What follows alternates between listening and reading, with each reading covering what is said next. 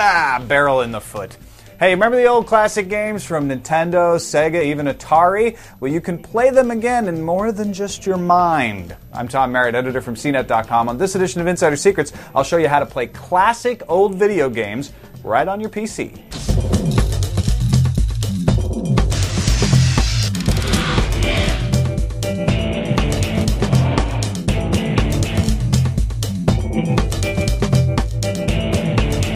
Let's use a Sega Genesis as an example. Now, the old video game systems had very tiny processors and memory. What that means is you can play those old video games on your big-time processor and memory-holding PC using something called an emulator.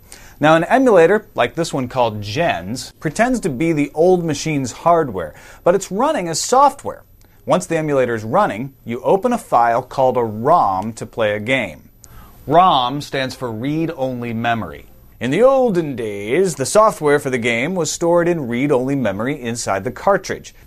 These days, you can extract that software and store it as a file. Folks call that file a ROM in honor of its hardwired predecessor. How do you play these games, though? Well, it starts by downloading the emulator software. Here are a few emulators you can get off the internet. Stella emulates the Atari platform, letting you relive the simpler times of Combat and Q*bert. MAME, the multiple arcade machine emulator, emulates the old stand-up arcade games. SNES 9X from SNES9X.com helps you relive the Super Nintendo years, and DOSBox emulates DOS, so those old games like SimCity can run at normal speed. There are plenty of others out there if you just search around for game emulators. Once you pick your favorite, it's time to play. Download the emulator of your choice and follow the instructions to install it. Now, some of them are more complicated than others.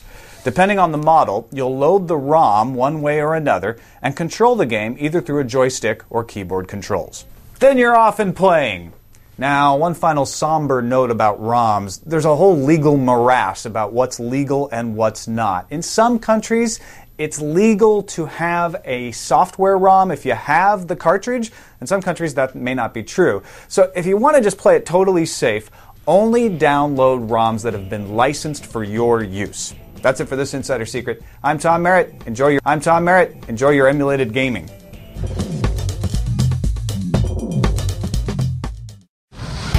For more video like this, go to CNET.com and click on CNET TV.